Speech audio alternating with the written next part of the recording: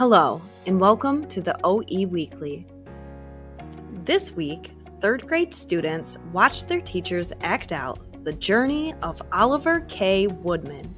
Then, they created their own cardboard replica of Oliver with cereal boxes. Algebra 1 students participated in an auction as an introduction to their unit on functions.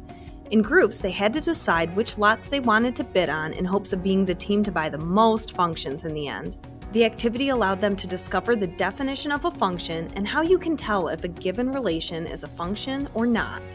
Second graders have been working on mastering adding and subtracting three-digit numbers.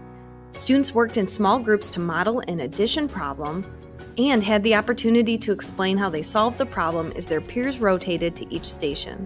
Students loved helping each other during this activity. 8th grade students used motion detectors to recreate position versus time graphs. Students had to run towards or away from the motion detector at various speeds.